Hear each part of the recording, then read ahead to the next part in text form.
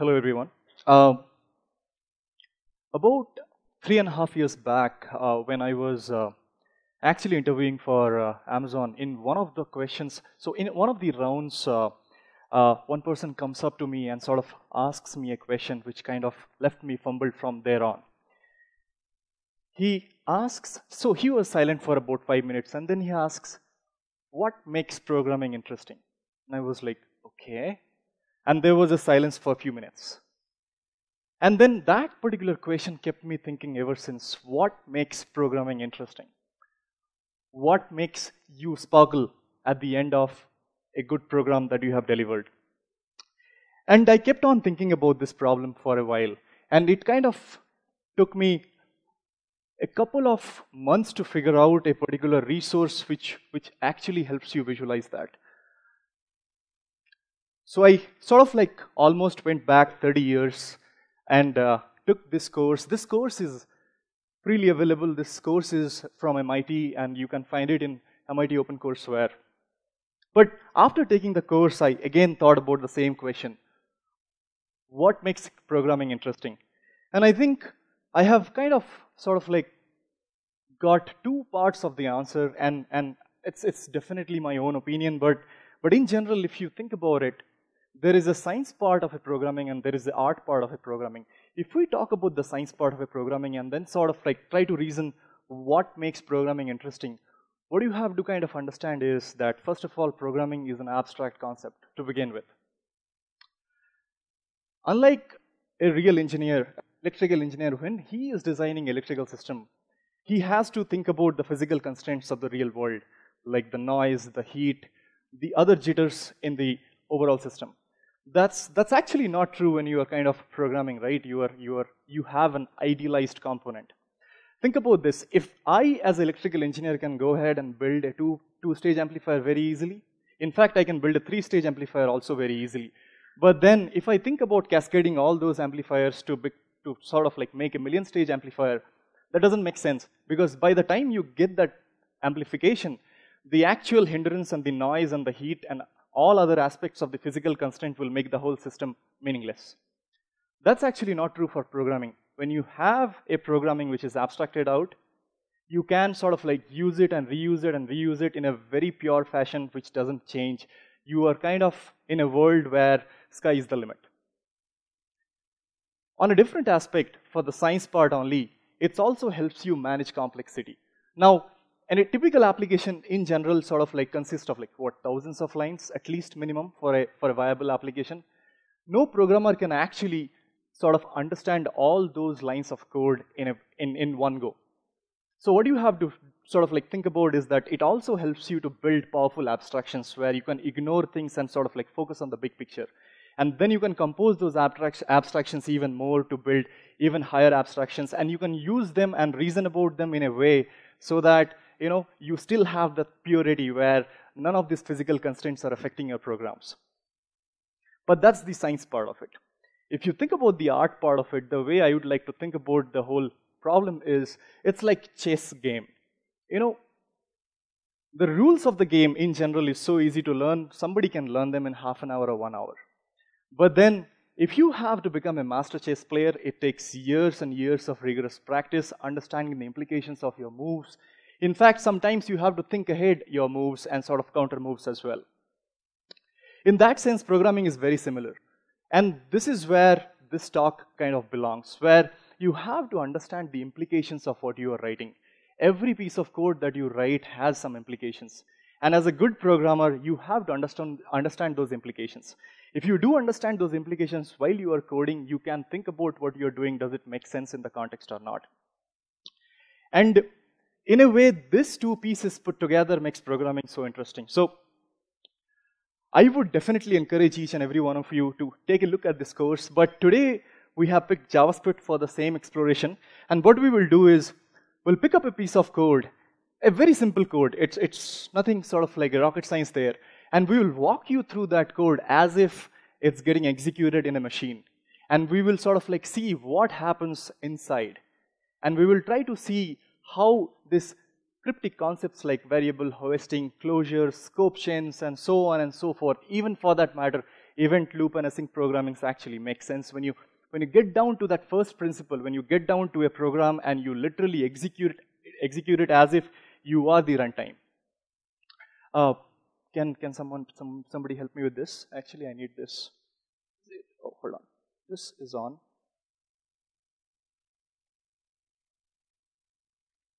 It is. That's fine. Yes, it is. Doesn't work. That's fine. Give me just.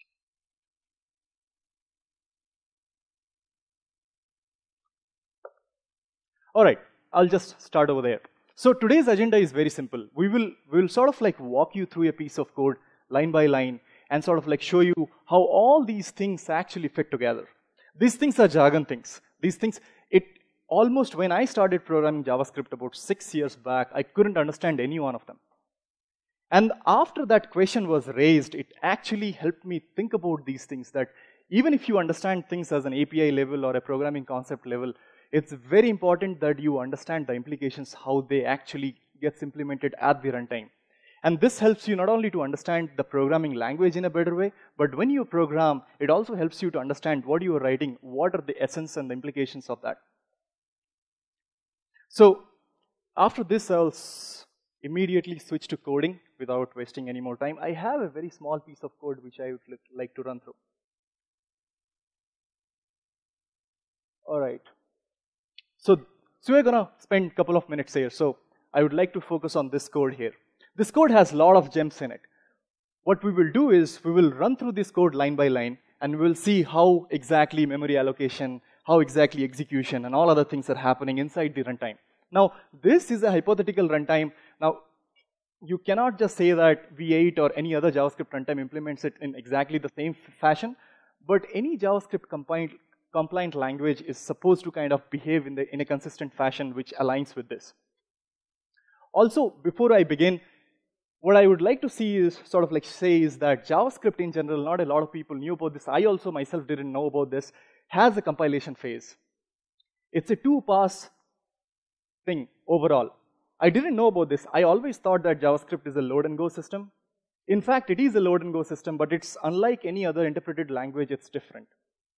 Think about a shell script. When you're executing a shell script, the line you are executing, the next line, whatever it is, the interpreter doesn't even have a clue. JavaScript is little different. Even if you sometimes get errors which might have been caught if it would have been compiled completely, but then it still goes through a compilation phase and then an execution phase. And we'll see what the importance is. So whenever you see an arrow on the left side, that's the line I am talking about in the code. And whenever you see a red arrow there, we are going through the compilation phase. This arrow turns green whenever we are kind of entering the execution phase. Let's see how this code executes actually. And also one more thing is, when JavaScript goes through the compilation phase, it actually just extracts out the declarations, the variable declarations, the function declaration, and prepares the memory so that it can execute the code. Let's see how this code actually runs. So we are at line number 1, and we have a declaration called var a equal to 2. Now, we are going through the compilation phase, so the value doesn't matter. It just looks at the code and says that I have a var a, which is a variable declaration. So I will allocate a memory in the global scope for a. I have the variable a as a reference. I don't have a value yet. Then when it moves to line number 2, it says that no, this is not a variable declaration. I don't know this. I will just skip this part. It goes to line number 4, and there it actually sees that a function declaration is being made. It's a new function which is declared in this scope, so it just gets a reference of f there. And then something interesting happens. Whatever is inside of f, the compilation is actually just checking for syntax and then skips over everything else. It directly moves to line number 18. Now, in this phase, what actually happens is that whatever is the content of this function is put together as a string blob, if you might want to imagine it, and then puts it somewhere in the memory and have a reference of f there. At this point, it doesn't even know that a function g exists or not in the system. Very important to understand this part. Now it goes to line number 20, and then there is no other declaration, right? There are no other declaration in the code. We are done with the compilation. So after the compilation is done, this is the situation. In the global object, you literally have a reference for A, a reference for F, and F is pointing to some text object in memory, which I'm calling at this point lambda F. Now the execution begins. So after the compilation is done, immediately the execution begins. There is like almost no lag. Once you try to execute, then it kind of ignores all the var and other declarations. It tries to execute the code. So here it says that A equal to 2, so the value 2 gets assigned to A. Similarly, when it goes to line B over here, now the actual question in the execution phase, because in the compilation phase you have already gone through all the declarations, in the execution phase, what JavaScript runtime does is it asks the memory, do you know what B is? And here the answer is, no, I don't know what B is. Only exception in JavaScript for this situation is if you are in the global scope or window scope, or for that matter, global scope in Node. JavaScript is forgiving in the sense that even if you don't have a reference for a variable and you are trying to assign a value to it, it creates that variable for you. But what you have to understand is this part happens at runtime, like execution phase, not at the compilation phase. So it has created a variable B for me which come after F and then assign the value 1 there. Then there is nothing to execute, it directly hits line number 20. When it is actually hitting line number 20, now it has to execute F. When it has to execute F, at that time it creates a local heap memory and then sort of like prepares an execution context for F. Now here it differs from most of the other programming languages. For example, in Java, which is like completely stack-based language, every function invocation kind of keeps track of all the local variables and everything in stack. JavaScript also has a stack, but that contains only very minimal information. It contains the return address of the function, and it contains a reference to this memory which will be allocated in the heap. And for all other things, it keeps the things in heap. There is a reason, there is a very good reason why it happens, and we'll come back to that. So before it enters F, it actually kind of creates this execution context or memory allocated in heap for this. And then it enters F. But when it enters F, it actually enters into compilation phase again. We are switching gears. When it sees F and F takes a parameter Z, what you have to understand is whenever a function takes a parameter, it's also a local variable which is declaration. So this is declaration. So Z gets declared here as one variable. And then B, C are skipped because there is no compilation required for that. And then it hits another declaration var D, and you allocate D over there. It hits another declaration Z, and it does exactly the same thing that we talked about. It doesn't even go inside Z to see what is inside Z. It skips over that. It just creates a blob for you and keeps a reference there. And then, as we are going through compilation phase, it also hits another var E as an statement. Even if here we have a return statement which is above var E, so we are sure that this var E will never be executed because you have a written statement. But as JavaScript goes through a compilation phase, this is very important. That's why a local variable E will be actually created as a reference without a value. As JavaScript is a two-pass system. And this is where we see variable hoisting. A lot of things say that variable hoisting, all the declarations that you have made will be sort of pulled down at the top of the function and sort of like defined there. This is why that happens. Are you clear? Good. After this, we have no more declarations, right? So our compilation of F is done. We enter the execution phase for the same function. Now when we enter the execution phase, what is passed of F is 1, so Z becomes 1 here. On a similar fashion, when it hits B equal to 3, imagine what happens. Oh, one more thing I forgot to mention. So whenever the local execution scope of F is actually created, there is also one pointer created from the actual execution scope from which this heap memory got created. So think about it like lexically defined. Whenever F gets executed, it kind of has a back pointer to the outer environment it has. We'll come back to this pointer as well. This pointer is also very important. But imagine how exactly line 5 will be executed. As far as the JavaScript runtime is concerned, it will ask the same question. Hey, do you know what B is? And you are in the local execution of F. F says, no, I don't know what B is. At that point, it will try to follow this pointer all the way back to global scope, and like no matter how many chains, still it kind of finds a definition of B, or it hits the global scope at that point of time, whether you have a reference of B or you create a new one. So when it kind of figures out that B doesn't exist at F, it goes to the global scope and there it says that, oh, I know what B is, its value is 1. And he says that, oh, no, now B should be 3, so B gets reflected 3 on the global scope by this line of code. Similarly, when C equal to 4 is actually executed, again the same question is getting asked for local execution of F, that do you know what C is? It says, no, I don't know what C is. It goes to the global scope, and global scope also says that I don't know what C is. And as you are at the global scope, and global scope is a little forgiving, so it creates a variable C for you and assigns a value 4 there. Then you have D equal to 6. As I said, ignore the var because we are at the execution phase. Here you see that D is 6 is actually reflected at the local scope of execution for F. And then this was just a definition, so all ignored and E equal to 1 as well. And then you have a return statement which is like G function execute itself. The moment you have a call, again the same thing happens as I talked about, and a heap memory gets allocated for execution of Z, and then we enter a compilation phase for Z. When you enter the compilation phase for Z, as you saw lexically, there is a pointer back to local execution scope of F, and that's pretty much about it. And it goes through the compilation phase. When it goes through the compilation phase, you are hitting var E equal to 1 declaration only, var E equal to 0, E gets defined there, and then compilation is done. Execution begins immediately, and in the execution phase, E gets defined to be 0. Now, what you have to understand here is that when you are at Z, when you are inside of Z, every time you ask for E, you will get the local E that is already defined in G, right? So even if you have a pointer which points back to F, and F has a definition E, every time you ask for E inside of G, you will never get access to this E. You will always hit the local E because of the scope resolution. That's how the variables are kind of resolved all the way back to global, right? This is where this E equal to 1 in F is completely hidden. There is no way you can access it. And this is called variable shadowing in JavaScript. This is a very important concept. Kind of trips a lot of programmers when they are in a situation like this, when they are trying to access a variable with the same name, which is somewhere up in the scope chain. Then the next line gets executed, which is D equal to 3 times D.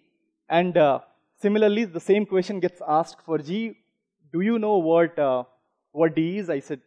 He says, no, I don't know. It follows the pointer back to F, says that, do you know what D is? He says, yes, I have a definition of D and the value is 6. He said, do a 3 times of that and sort of like assign it to the same variable. It does 18 over there. And now we are done. It hits the return D, which is the value 18 itself. You go back to line 16 where the G call is now replaced with return 18, and then f of 1, which is 18.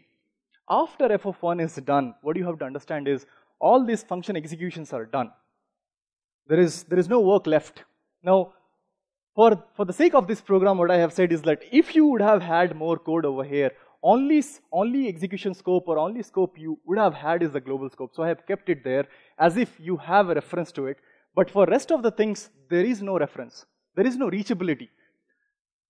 In JavaScript, if you have an object or a function definition or a function execution, no matter what type of things you are talking about, if you do not have a way to reach there, it will be garbage collected. For other programming languages, sometimes it's based on reference counts, sometimes based on other aspects of it. In JavaScript, it's purely based on reachability. If you can reach this code somehow, anyhow, it will not be garbage collected. If you can reach the code, if you cannot reach the code, then it will be garbage collected. So here you see that all these definitions and sort of like heap memory is garbage collected at this point of time. If your program final line would have been 20 only, then this would also have been garbage collected and you would have exited from main itself. Let's modify this program a bit to make it a little bit interesting. The only modification we are doing here is, instead of calling G as a function itself, I'm returning the function object. And then in the global object here, I'm declaring one more variable called myG and sort of getting a reference back of that function over there. It's a very similar function. Ultimately, the result also will be the same, but the memory allocation will be interesting now. Let's run through this code also, sort of line by line, and we'll skip for the most of the boring parts and we'll sort of like focus on the interesting part as we have gone through line by line already. So we start at the compilation phase. var a equal to 2. And similarly, all these things happens. So after the compilation is done, you have to understand is myg, one more variable gets created in memory for global scope. That's all. Once that is done, let's execute it in a similar fashion till you hit the interesting point. We will hit the interesting point here where you have the return g statement. So all other things has happened, everything is good so far. When you have return g and that gets assigned to myg, what happens is basically you have a pointer like this. Make sense? You have myg pointing to the function definition g, which is the lambda g itself, which earlier g used to point to. And then when you actually call myg, a very similar thing happens. You get the execution environment, you call, you set e equal to 0, and all other things happens. But after the execution is done, you see if the global scope holds on, you have a reference of myg, which has a reference of lambda g as well. At this time, the garbage collector will come and only collect the local execution scope of g, and rest of the things will be in memory. And this is where closure will come into picture in a minute. So what you have to understand so far is, as far as JavaScript is concerned, g is reachable in your code. If g is reachable, it will not be garbage collected. And if it is not garbage collectible, all the aspects of it, all the pointers and the execution scopes and all other heap memory will remain, because if g gets executed and if you need to refer to any of these variables, you will need this memory to be already there present. Also, you have to understand is every time such functions are actually executed, a separate heap memory gets allocated like this. So let's just look at sort of like how exactly this was possible. So in general, this took me a while to sort of like figure this thing out. But what happens is, whenever you have a function getting defined, for example, in the global scope, during the compilation phase, I was defining f. At that point of time only, along with the definition where you have f pointing to lambda f, you have a back pointer to the execution scope itself, which is called scope.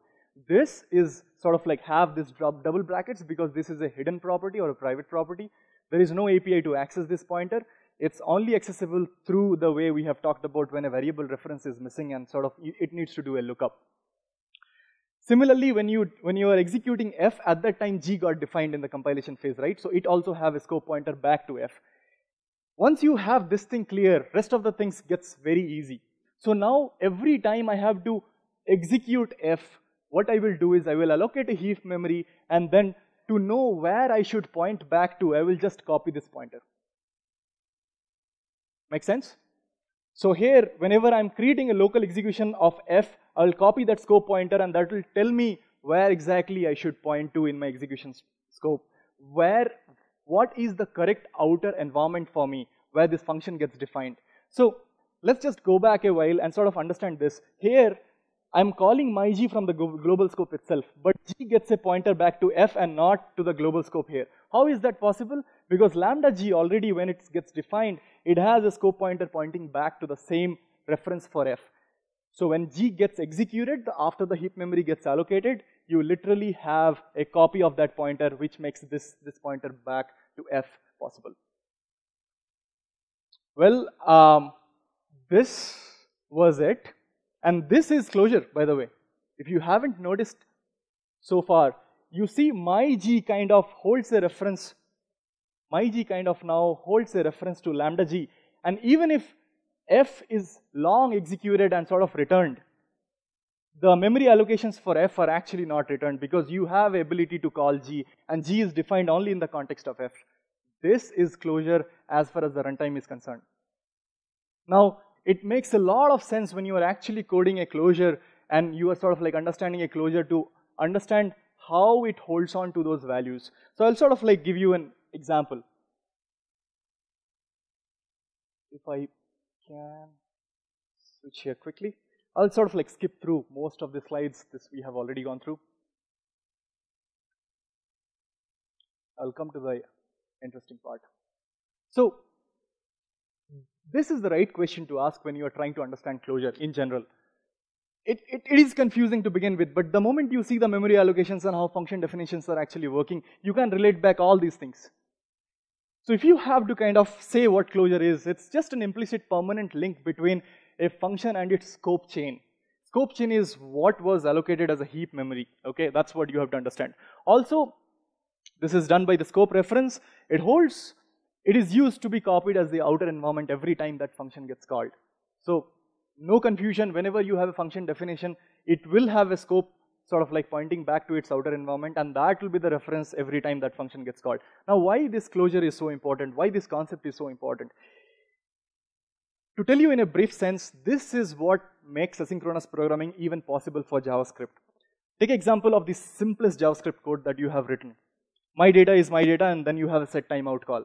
Think about if you wouldn't have done this, by the time your console log is actually executing, you would have lost the data variable itself because your outer function is gone, long gone. But as the set timeout is defining a function which holds on to this outer reference and that is not garbage collected, that's why console.log will actually print my data here. Very interesting, implicit closures are everywhere. All the callbacks that you pass on to holds have an implicit closure, be it an Ajax call, be it a DOM manipulation, be it set timeout, whatever you say. There are other use cases where you can use it as an explicit sort of like use, where let's say I define a function makeAdder, which kind of, it has only simple function. It returns you a function and then it takes one argument and makes an adder for this. So if I make an adder of 3 here, every time I call adder 3, it will add 3 to the overall sum and return me a value. Now, I don't want my adder to be interrupted by some other program. So I am not exposing any external references to this function. But then when this function gets executed, it creates a closure. And I will show you a demo for this. So I have the exact same code here defined. Let's just see, we are having a console here. This is the exact same code we talked about. If you kind of execute this code, sorry about that. I now have a variable called adder3. Every time I call adder3 here, you see I'm getting a value which is like 3 more, 6, 9, and so on. Sorry about this as well, adder3, and so on and so forth. If you want to see what closure is in console, you can do that. The trick is here, if you have to list the function itself. So if I do console.dir and sort of like try to explore adder3 here and see what this function has, and then if you explore this, you will see that function scope is there, and then if you open this up, there is a closure, and the closure holds on to those values which were not explicitly accessible by you. Make sense? If I make another adder, you will see these values will be different, and it will be a completely different heap memory which gets allocated for that scope definitions. And for that matter, I can sort of like do that very easily if you want me to. So instead of, let's just do it. What I can do is I can say where adder2 is make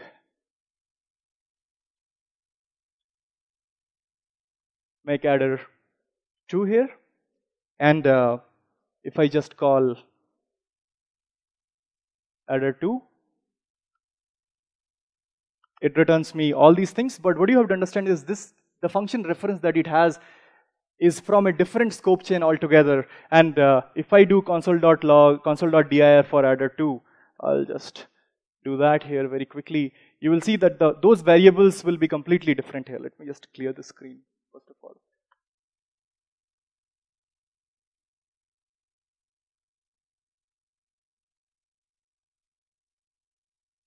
See, these values are different. This is a completely different heap memory which got allocated for this execution environment, and then the function definition is on that heap which has a pointer back. That's how everything works in JavaScript, and the moment you kind of crack this kind of concept and sort of understand how it works behind the scenes, you can reason about all sorts of programming patterns. For the next part, what I want to do is I want to right away jump into a demo for the sake of time. This is where we kind of build on whatever we have seen so far. This is a visualization which is done by a guy called Philip Roberts. What this visualization is about, how JavaScript actually executes code. It's written in a compiler called Esprima. That's a JavaScript compiler written in JavaScript, and there are some modifications done to it. But let's just get to the meat of this code. We have a very similar sort of function here, right? Set timeout and console.log high. We want to execute this. Now, in JavaScript, you have heard about all these things called EventLoop and single-threaded and parallel and so on and so forth. let's just fit all these things together.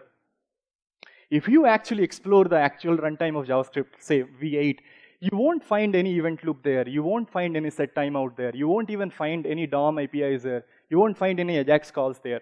The JavaScript runtime itself is just a call stack and a heap. That's all. And that's why, as it has only one call stack, it is single-threaded, and it can only execute one thing at a time in reality. Rest of these pieces of which makes your asynchronous programming possible is actually a part which is provided by the browser. In case of Node, these are the C++ libraries which gives you those APIs. So here, set timeout is actually a web API. It doesn't live inside JavaScript runtime. And what set timeout does is basically it creates a timer which is outside of the JavaScript runtime, and then sort of like hands it back whenever set timeout is done. Now, in this diagram, what you have to understand is the call stack is only the JavaScript runtime. That's it. The web APIs are those handlers which makes asynchronous programming possible. For example, set timeout. We will have a on-click events as well if time permits. And the event loop is actually outside of both of these things. This little circle that you're seeing is the event loop. That also gets implemented outside the JavaScript runtime. And then you have a queue called callback queue. The callback queue, what it basically does is every time web API hands them over a task, it just queues them up. That's all. And the event loop's task is very simple. It looks at the call stack for the JavaScript runtime and says that, hey, are you free? If the JavaScript runtime says, yes, I am free, I have nothing to do, then it looks at the callback queue and says that, do you have anything to be processed? And then it pulls together those things for the call stack, to the call stack, so that the JavaScript runtime can execute them. Let's take this example. This I will make a set timeout of 8 seconds. And then if I just run this, you see first set timeout gets called, and then a timer gets added there. 8 seconds we will wait. It will be immediately pushed to callback queue, and then callback queues and the event loop will pull it together because the call stack is empty. Make sense? All right. Now, to add a little bit more complexity to this, do something interesting. So I can also simulate the browser rendering here. So callback queue is one type of queues. You can have multiple queues with different priorities. And given a set of tasks that you have waiting on the queue, the event loop will always pick something which is of a higher priority. For example, you can see that render queue just does a paint after some time. It's just simulating that, and the event loop is kind of executing it. The visualization is off because we don't even care what the paint function does. Now let's look at asynchronous programming which kind of blocks this rendering. So if where is my mouse? Okay.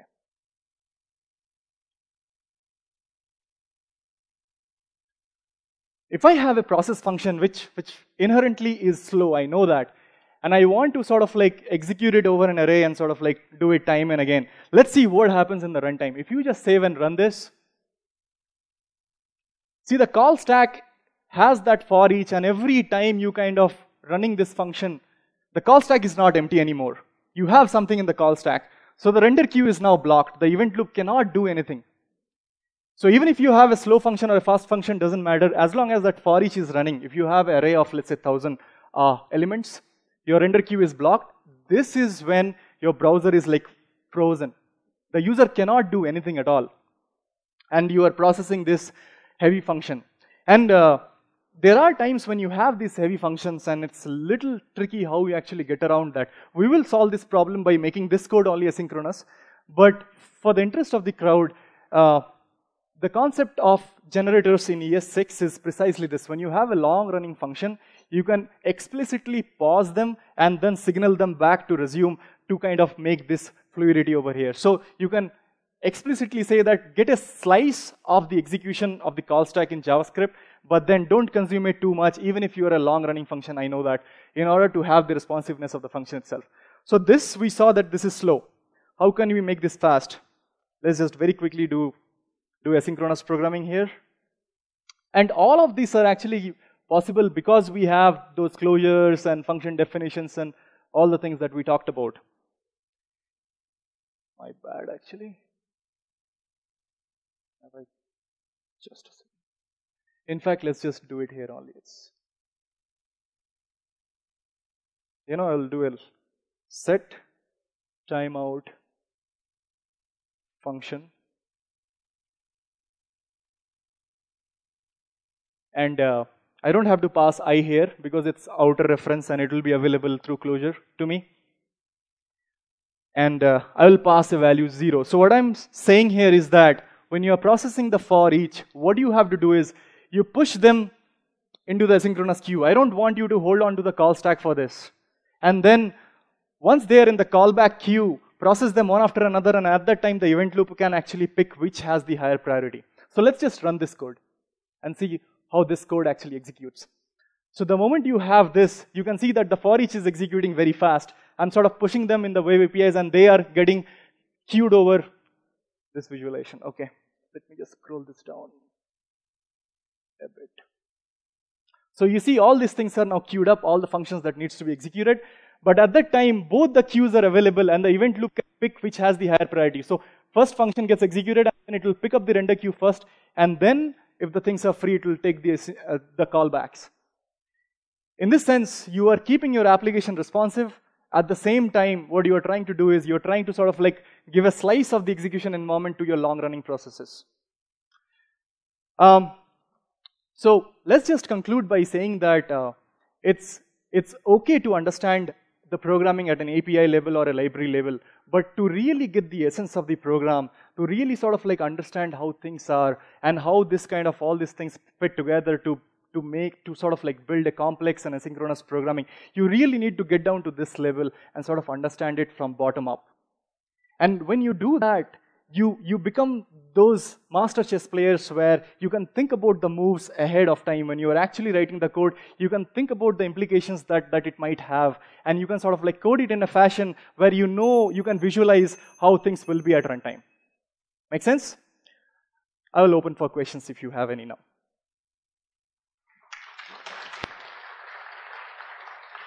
Thank you.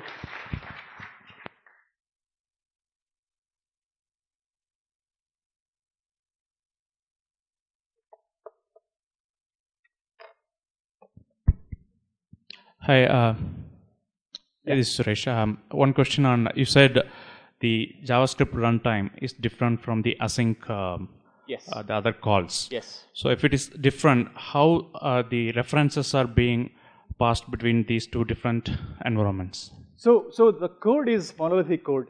What you have to understand is they share the same heap. They share, all these things are same. But the runtime itself doesn't even have a clue that what set timeout is.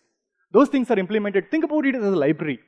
You are adding one more library to your monolithic code only, but that library understands all these things. It has the implementation for the timers and Ajax calls and the DOM APIs, but the core of the runtime itself doesn't even have a clue. All it knows is that given a function, I have to execute it. Now, when a set timeout is actually getting called in the call stack, it just says that, hey, who has set timeout implemented? It might be the user, it might be the library, it might be something else. Only job the JavaScript runtime has at that point of time is to execute it. That's all. All right. Are you good? Cool. Thank you. Any other questions?